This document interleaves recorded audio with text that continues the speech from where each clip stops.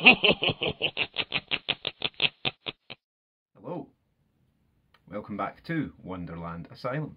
We are back with issue 27 of the Hachette Partworks release of Titanic, the ship, the legend. So, what's in today's magazine? Help arrives from the Carpathia. Harold Thomas Cottam, the wireless operator, got the distress call. Carpathia of course, the Cunard line. And there we go, just more stories about the Carpathia four-legged friends. Obviously some of the first class passengers had their dogs with them.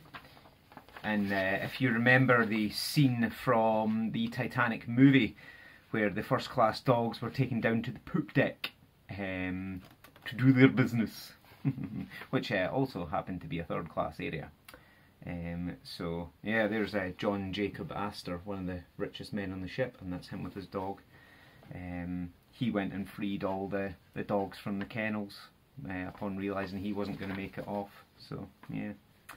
Some precious jewels that were aboard the Titanic, some of which were never recovered, of course. And again, apparently, yeah, there was a cat on board. Who knew? Jenny, her name was. Rose-scented soaps, which was mentioned in the movie, I believe it was A Night to Remember. Charles Lightoller is on a train with his wife reading the advert for yeah, rose-scented soaps, first class only, because the rest don't wash. Yep, and then that's us onto our parts for the second engine. So this won't take us very long, I don't think, but let's have a look at what's in the magazine anyway. In the magazine? In the box, anyway. Okay, so smaller box than in issue 26. But then that's hardly surprising since issue 26 was gargantuan. In the box we have the connecting rods,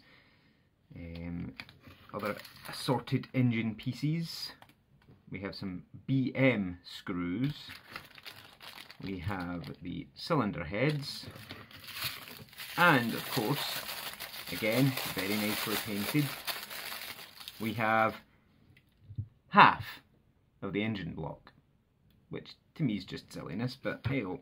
I would have thought it would have made sense the way they did in issue 3 and given us the full engine together, but I suppose they expect you by this stage to be getting it as a monthly pack rather than doing them individually, which I think at this point most people are, in fairness. So the first thing we need are these little ladder pieces, will they call them? Yeah.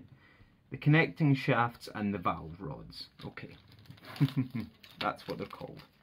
So let's get these out the packet.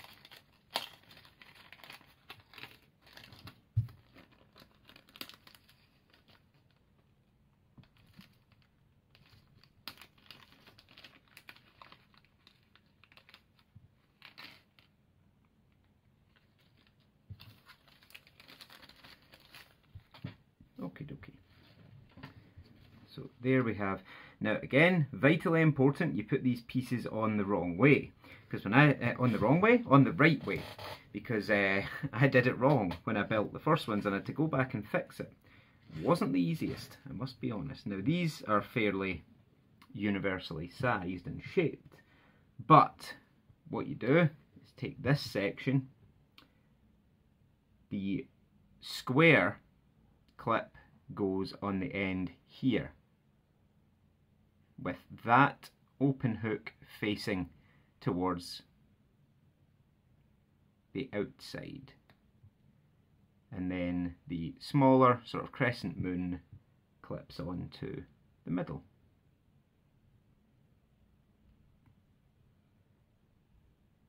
Like so. And now I get to do that 3 more times. So bear with me a moment and I'll be back. Okay, so as you can see, that's those 4 done like that.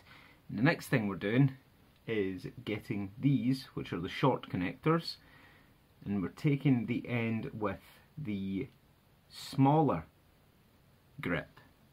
If you can see, I'll pick it up in the tweezers to show you. You can see one side has a larger grip than the other.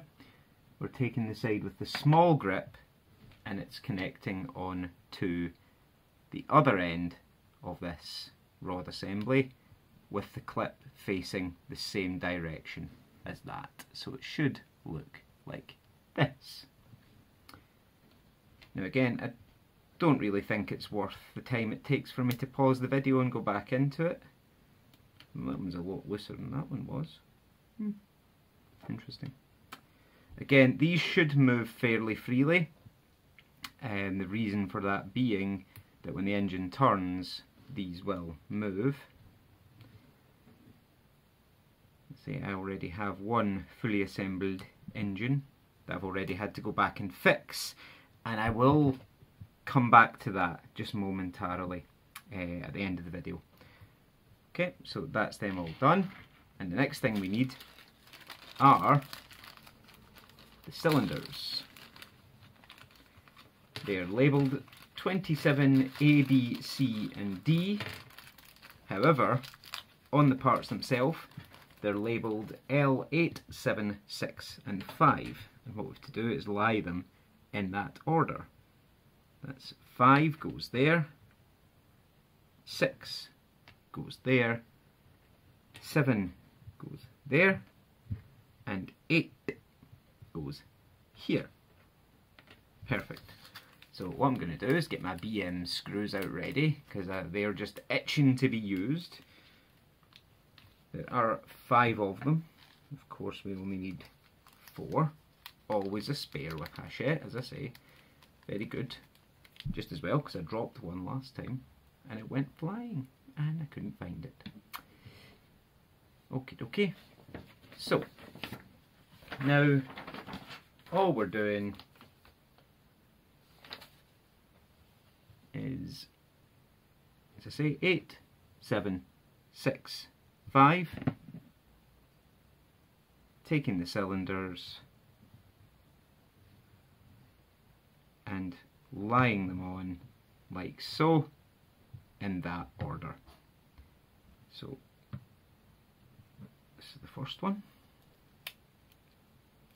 Now again, you want to make sure these go on straight, you want to make sure they go on flush, and you want to make sure they're tightened up properly.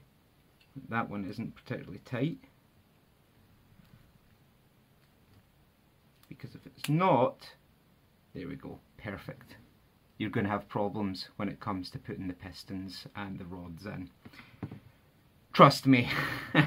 So I will go and put the rest of these 3 on, and I'll be back to you in just a moment. Okay, so I'll bring you back for the final one, just to show you. I did forget to mention, and I forgot to actually do it with the first one, but what I find makes it work a lot better is to actually thread the screw in first, because you can see these are very, very tight. You're having to back them out, put the screw back in to get them to tighten down enough, and that's very, very difficult with the plastic piece on, because essentially they've painted this after the holes were drilled. It's made it incredibly difficult. So put the screw in, tighten it down, pull it back off, put your plastic piece on, line it up, make sure the screw is on the screwdriver properly, and then basically all you're doing is tightening it into the threads that you cut just a moment ago, and that makes it infinitely easier. You can see none of these wobble, and that's what you're after. And that is us, if you believe it, for issue 27. We have half an engine block. Yeah, so I think we'll need these parts for issue 28. What do you think? Okay, so that was issue 27. What do we have coming in issue 28? Well, the other half of the engine. You'll be surprised to see. Yep, again, I'll get that done in fairly quick time. just purely to try and get back on schedule as much as possible. So yeah, that's what we made this time, and obviously the connecting rods. What I mentioned earlier on is, now here is what we did in issue 36. Now when I lined, and I know a lot of other people, I'll move my camera down a sec, I know a lot of other people had the same problem when they were trying to line the existing engine up with this thrust block. The green pulley was hitting off of here. Now in issue 3, I think it is, when you actually build this engine, there's a bracket that goes in here, and you can just about see it under there, and it actually tells you to put it in the wrong way. There is a slightly beveled slot to accommodate the end of the pulley, and they actually tell you to put it in backwards. So I had to take the bottom off, it's only those screws at the bottom, and then turn it the other way around, and that'll fix it for you. So I think it actually fits quite nice and neatly now. Yep, there we go. That's what your engine looks like. Good, eh? I mean, that's just the start. There's loads more that goes in here, lots of pipe work, the motors and everything all sitting. So yeah, quite impressed. Looking forward to getting the engine bay finished. As I say, I should get the next 4 issues very, very soon, and that will finish off the engine room. Getting ahead of myself because we're only on issue 27, but we'll be doing issue 28 just shortly, and hopefully I'll be able to get the engine all up to speed. Again, thanks for watching. Any comments, criticisms, complaints? Hopefully not. Put them down in the comments section below. Please leave me a like if you like what I'm doing, and consider subscribing to the channel as well, because it lets YouTube and myself know that I'm doing a good job and that you're enjoying. But again, thanks, and as always, peace out everyone.